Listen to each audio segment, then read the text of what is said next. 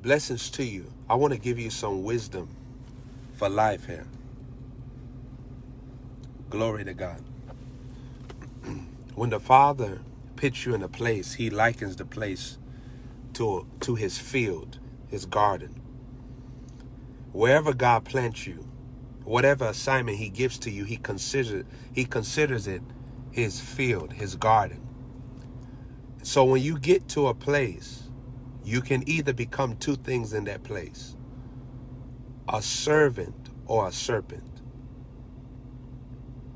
The Spirit of the Lord was speaking to me that whenever he plants or assigns a person to a region, a people, a person, you can either do two things towards that person. You can either become their servant or their serpent. So there are two positions. One is of life, one is of death. And that's why King Jesus told Adam, the day that you eat of this tree, you shall surely die. Because that tree was of death. So that tree was going to bring death to Adam. He could have remained a servant, which was keeping tender garden, or become a serpent, which is eat of the tree of the knowledge of good and evil.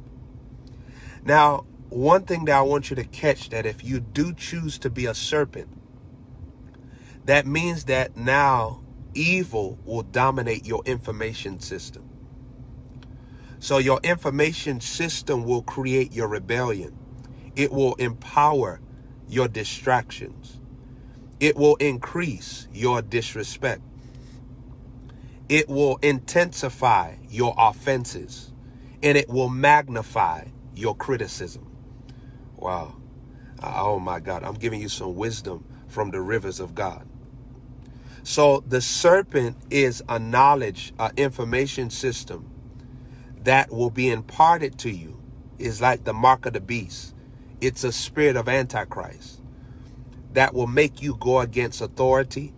It'll make you go against leadership. It'll make you go against instructions. It will make you defiant against truth. And it will cause you to become hateful, jealous, deceitful. It will cause you to become tricky. It will cause you to lose dignity.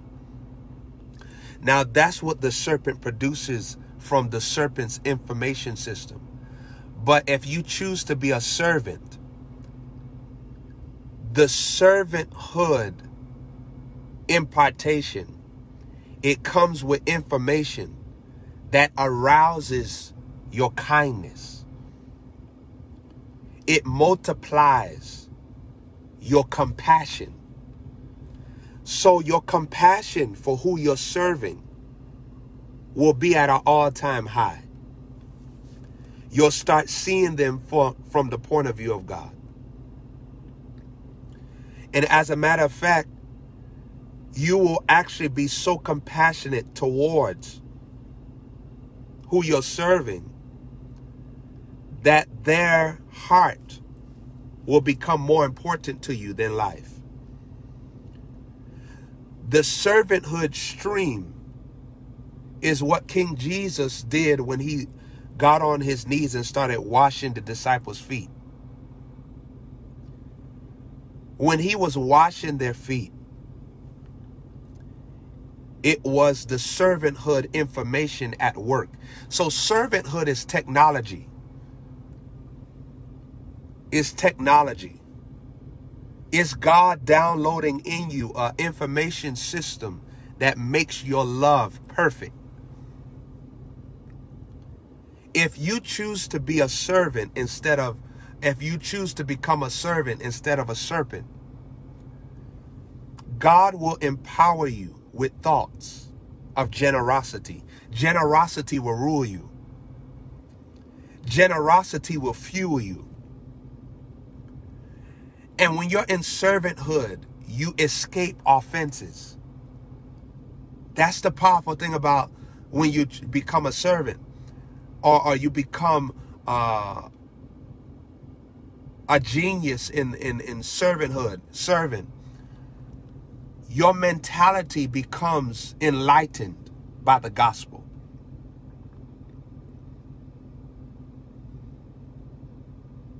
Enlightened by the gospel.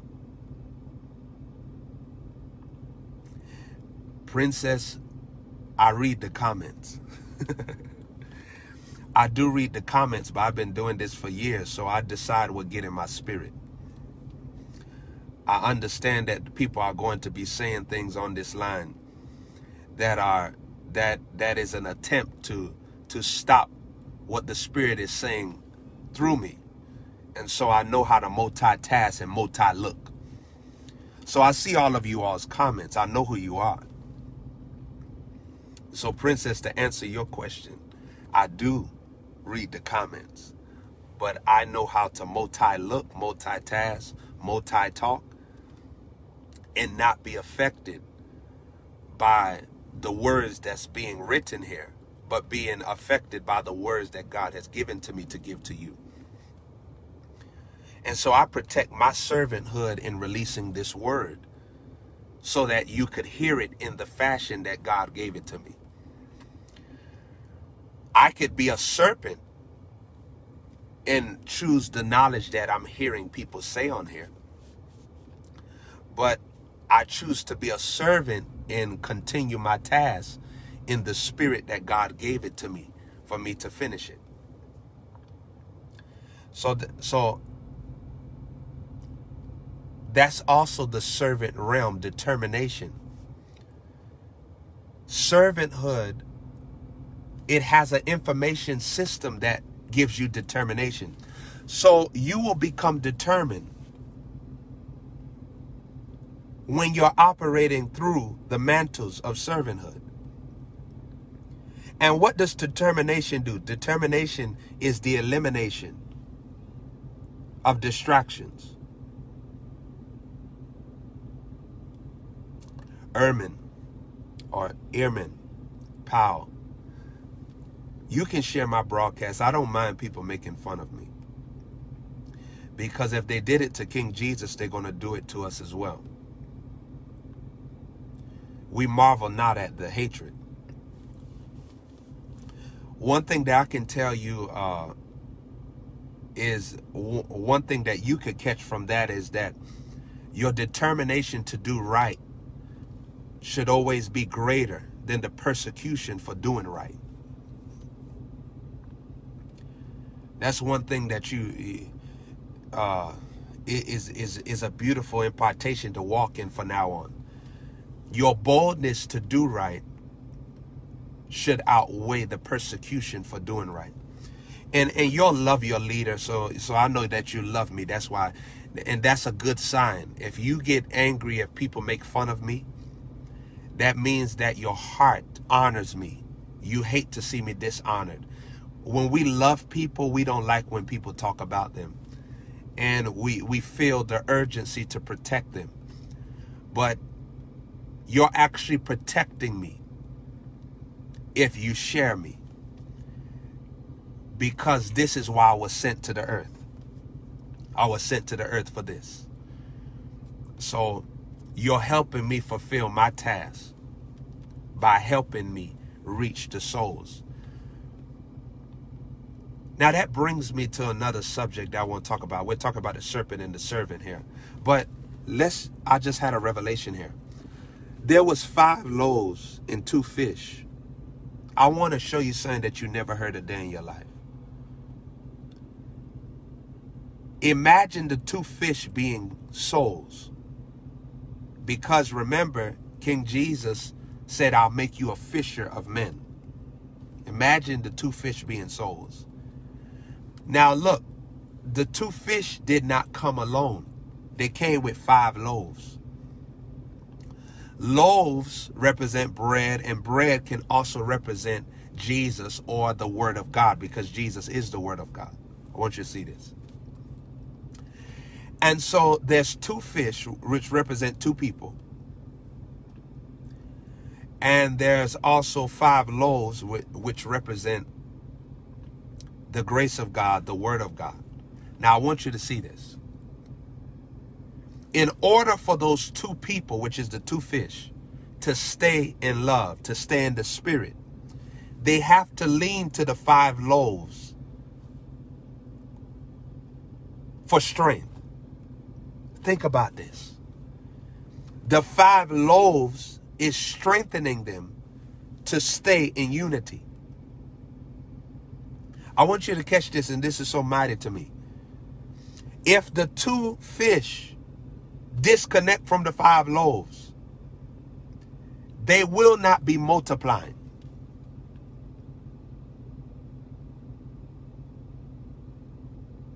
They will not be multiplying.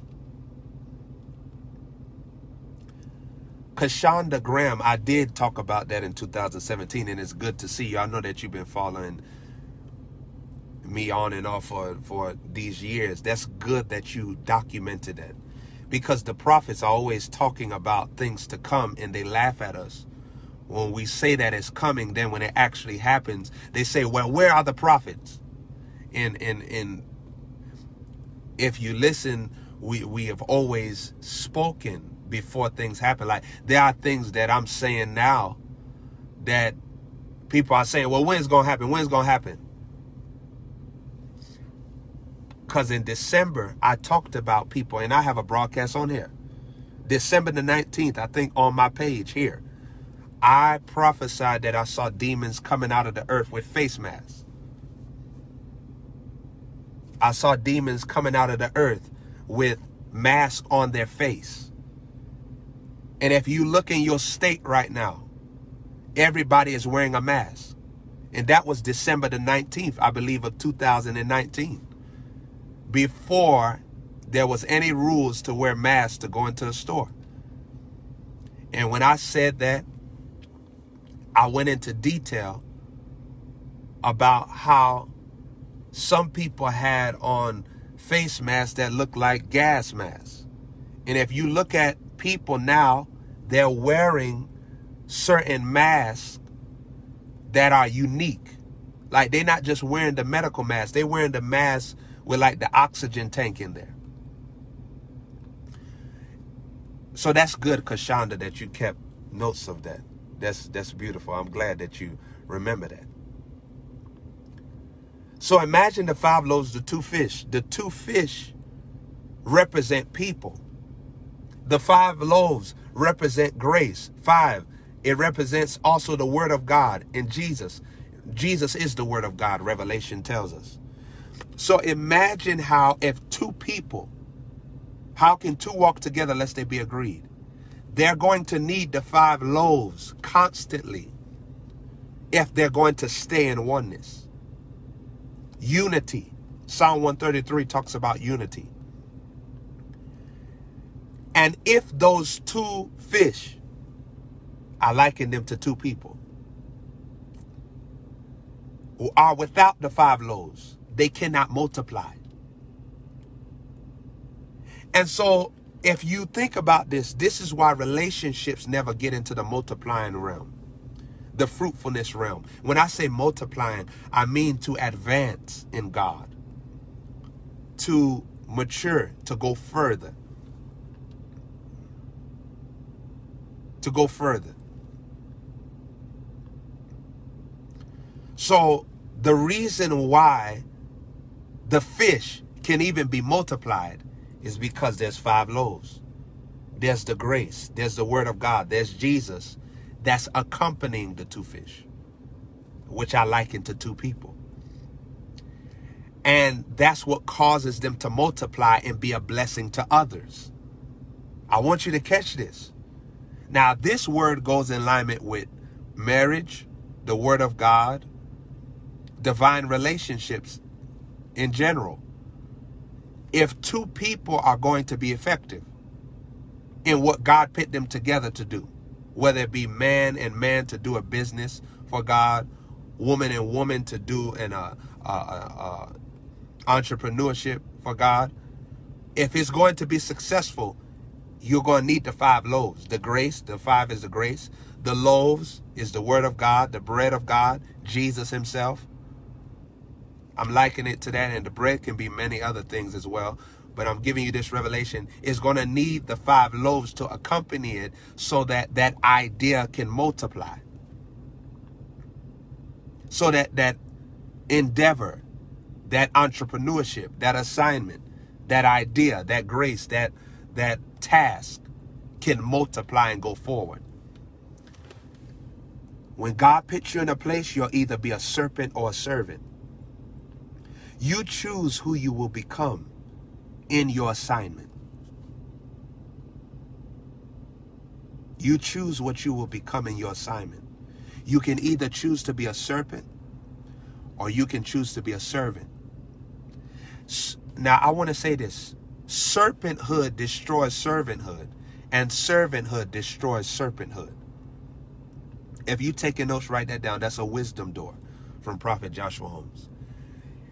If you choose to be a serpent, you can't be a servant. And if you choose to be a servant, it'll stop you from being a serpent. The more that you serve, the more that your heart is purified. The more that you serve, the more your soul is free from sin. Remember what King Jesus said, you cannot serve 2 masters. And so somebody has to master you, either the Lord Jesus or the devil. Either the Lord Jesus or the devil. Either Moses or Pharaoh. Either Elijah or Jezebel. Either Jesus, King Jesus, or Herod. You see that? Somebody has to dominate you. Somebody has to be your master. So imagine this, people of God. If you are in the place of servanthood, serpenthood cannot touch you. But you have to listen to the information in servanthood that's going to keep you from being touched by serpenthood. Because the way that God was protecting Adam was, don't mess with this tree. And so there's a form of information that you're not supposed to know. There's a form of information that you're not supposed to entertain. And if you're curious, you're going to become double-minded. Curiosity is the law for double-mindedness. If you're taking notes, you can write that down. Wisdom Doors of Prophet Joshua Holmes. Curiosity is the law for double-mindedness. And curiosity will make your pursuit contaminated. Are you remembering this? Curiosity will make your pursuit contaminated.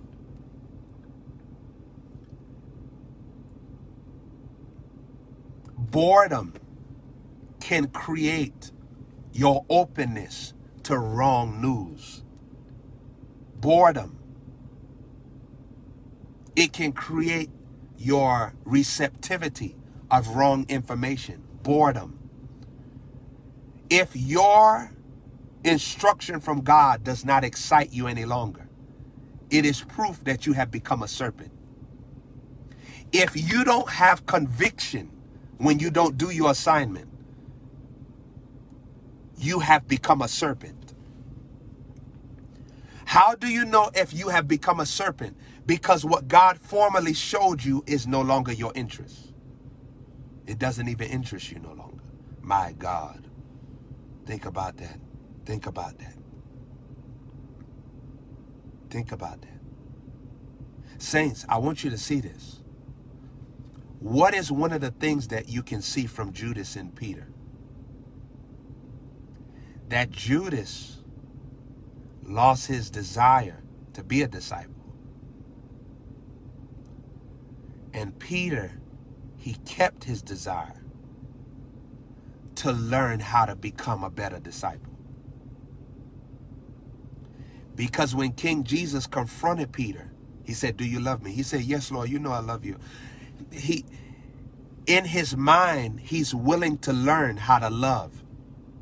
Now, he already thinks that he loves Jesus because like the religious world, People would tell you that they love Jesus since they was born. I love Jesus since I was a child.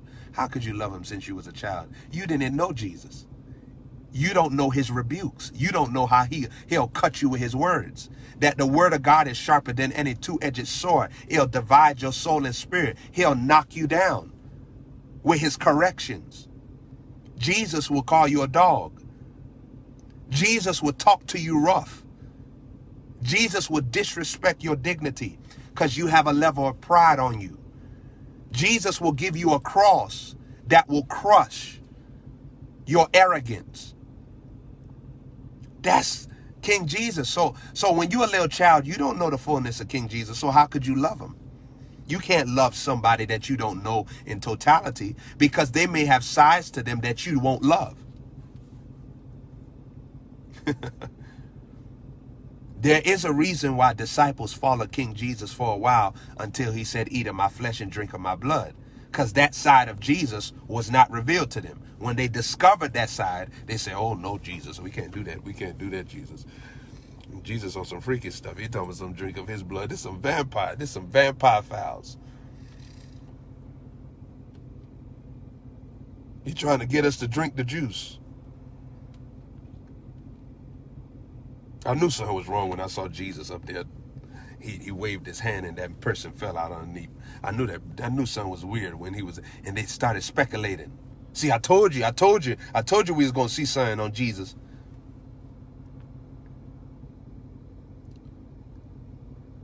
Now, if they had chose to be a serpent, they could have adapted to what was revealed to them. But because they was a serpent, it took them out. Are you seeing what I'm saying? If they chose to be a servant, they could have heard King Jesus say that, and the Spirit of God would have gave them understanding. This is what I'm saying. But because they chose to be a serpent, negativity system, the tree of the knowledge of good and evil, that system penetrated their soul and convinced them that King Jesus was out of order. Now, saints, remember what I just said, and I want to simplify this so that you can remember the words of the Lord Jesus and what he spoke to me. When God gives you an instruction, you can either be a serpent or a servant. When you are distracted, when you are critical, when you have the wrong mind, the wrong spirit, the wrong company, the wrong seeds in your heart, you become a serpent. But when you are meditating on the word, when you're praising God, when you're thanking God, when you're fasting, when you're in the spirit, you'll become a servant. And even if there is a problem, you'll have wisdom to fix it. Daniel was in a place in the spirit. So when the king had a dream and he was killing everybody because the magicians couldn't find out the interpretation, nobody was able to find out the interpretation. Do you know what Daniel did? He was in a place of humility. He didn't judge the king. He didn't say, look at this murderer. He didn't criticize. He didn't do nothing. He was in the spirit, and he became a servant instead of a serpent. God speaks to him, gives him the interpretation of the dream, and the king stops killing people in the kingdom. Servanthood stops death. Servanthood stops death. Look what Daniel did. He stopped the wrath of the king by being a solution to what the king was looking for. I can speak to you hours about how kings, we get agitated when we're looking for an answer in our life and there's nobody there to supply the answer. I can talk to you about hours so that you can understand kings. Kings are men that have been given authority from God to be over kingdoms, assignments, tasks. And God empowers them and increases their wisdom so that they can rule with righteousness and truth. Okay? So think about this, people of God. Servanthood stops death. servanthood stops death. And let me also say this, that kings are servants. Kings are men that pass the test of servanthood and have been graduated to train others in servanthood. I'm going to say this one more time. Kings are men that pass the test of servanthood, and they are now training others in servanthood as well. So now they are responsible to give you the information, the wisdom, so that you can operate in servanthood in your own life and be promoted and graduate. And so a king is not someone that just was given a silver spoon, a golden spoon. A king is someone that God tested if they would serve another king, and they passed the test.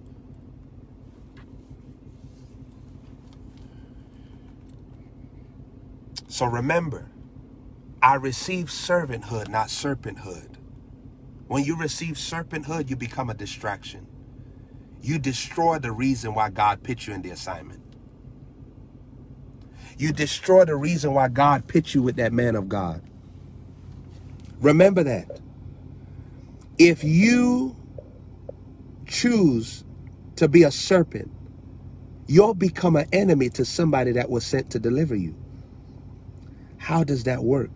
The children of Israel, they chose to become serpent. So the Bible said in Corinthians chapter 10 that they was destroyed by serpents.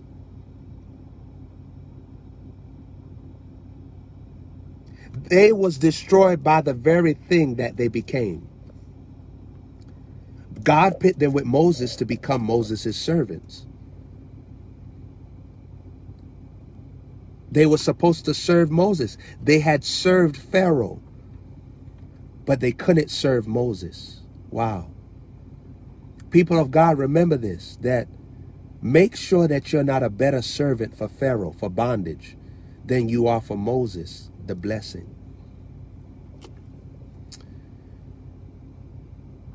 Have you given Pharaoh more of your energy, your attentiveness, your excellence, your pleasure than you have given to Moses? Wow. Imagine that. That the children of Israel, they brought joy and pleasure to Pharaoh that created their bondage and pain. He was a hard taskmaster. When Moses came and prophesied to him, he increased their work and he destroyed their wages, and he took them out of their comfort, their happiness. He made the assignment harder. Are you a better servant for Pharaoh? Have you been a servant to Pharaoh, but a serpent to Moses? Do you know who God put in your life to deliver you with the information they give you? Their words bring life to you. Their words multiply your wisdom, enlarge your understanding, and attract favor to you. How will you respond to your Jesus connections, or a Jesus connection, or a Jesus person? How will you respond to them? Will you give them the serpent you or the servant you?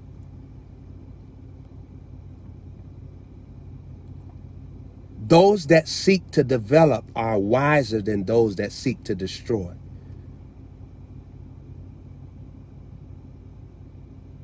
If you're taking notes, write this down.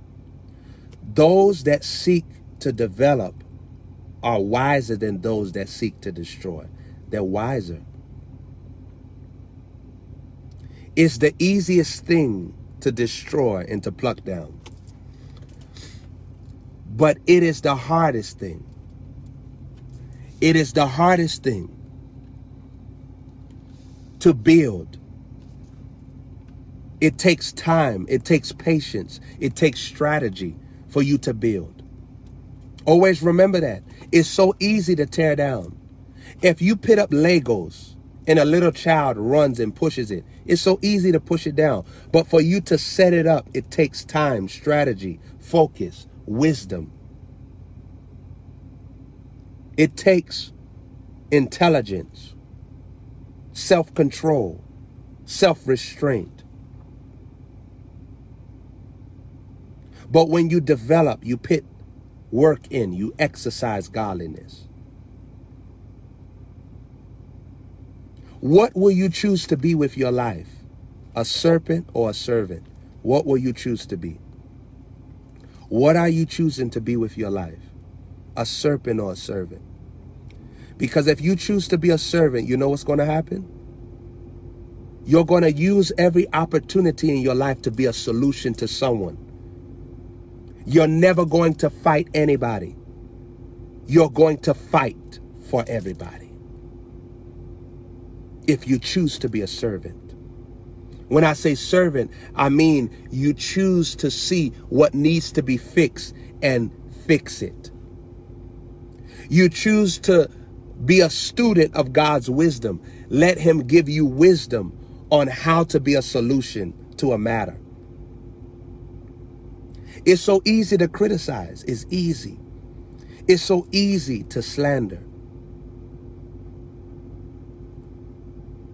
But when will your presence produce change in others?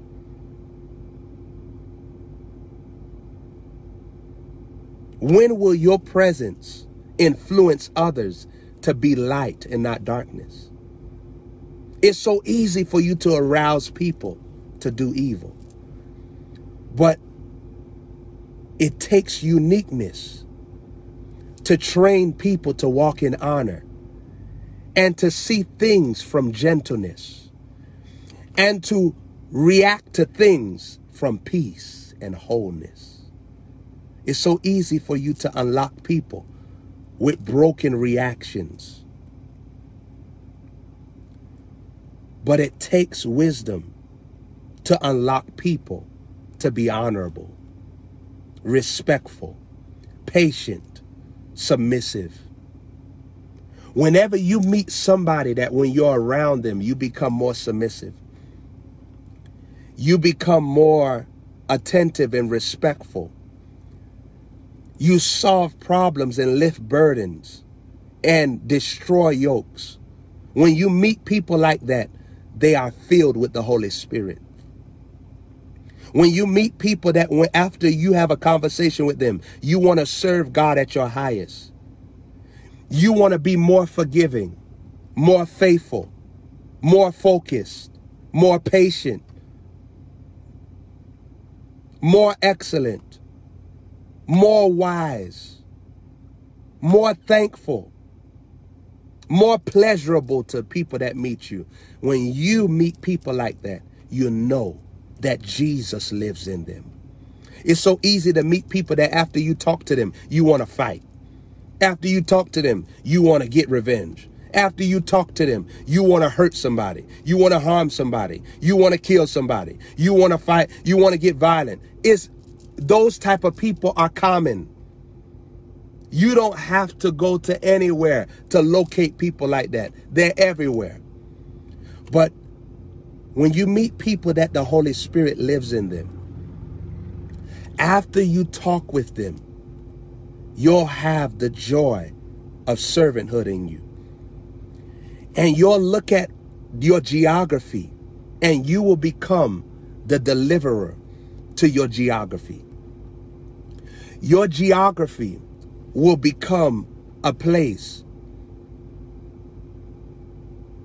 where you are a doctor, a healer. Now, wherever you are, it will no longer be a burden. It will be a blessing. And you will destroy whatever evil is there with your good. You will remove any darkness that's there with light. And you will substitute the foolishness in that area with wisdom. And wherever there's problem, you won't criticize. You will solve it. You will dissolve it with your presence. King Jesus didn't look at the man with the withered hand and say, why is your hand withered? You must have sinned. What you been doing with your hands? How did your hand wither up? You cursed. He goes and he causes the man's hands to come out. He causes the man's hands to grow. Imagine he decided to take the opportunity to observe a problem and become a servant to it instead of a serpent to it. The reason why the Pharisees criticized King Jesus and said, how could you heal a man on the Sabbath? Because they're a serpent instead of a servant. Do you see how serpents operate? Serpents have many accusations, but servants, they bring answers. Glory to God. Glory to God. Glory to God. Glory to God. Those Pharisees was never going to heal that man. They were never going to make his hand whole.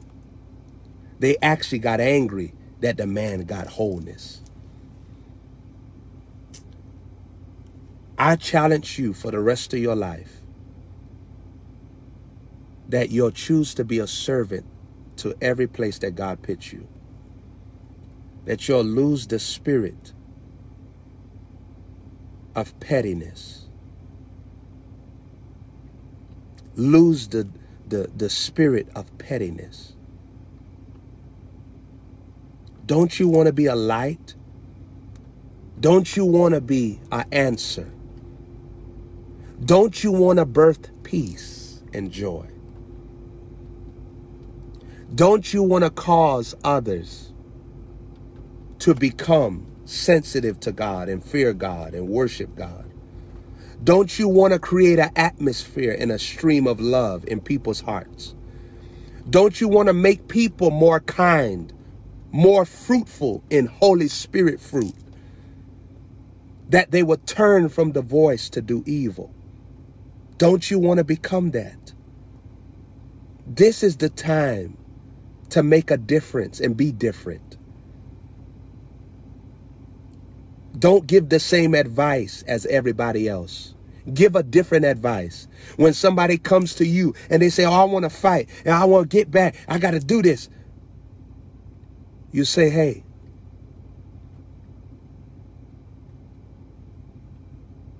forgive those you have aught against.